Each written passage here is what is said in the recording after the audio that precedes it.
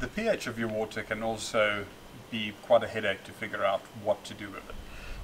If it's very low, you'll get that the water is corrosive and you actually damage your infrastructure and piping. If it's very high, you'll find that if you have calcium carbonate in the water, you'll get lime scaling the inside of your pipes and geysers.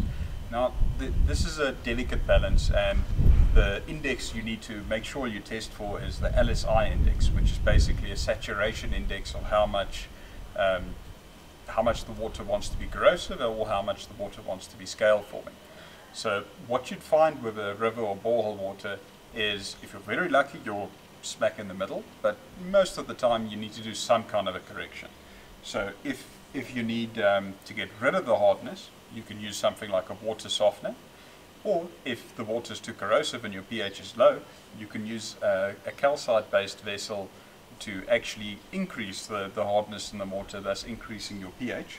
Or if you have a problem with scaling but don't want to go all the way to a softener, you can use something like a one-stop filter which absorbs it, or a Limetron, which is a PTH conditioner which temporarily increases the carrying capacity of the water, so it doesn't necessarily scale in on all of your pipes.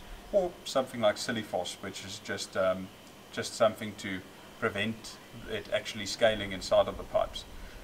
If you're familiar with how pH works, go ahead through the section, have a look, and you probably find the product to do what you need to. If you're unsure of what you need, please give us a call or drop us a mail, and we can assist you with it.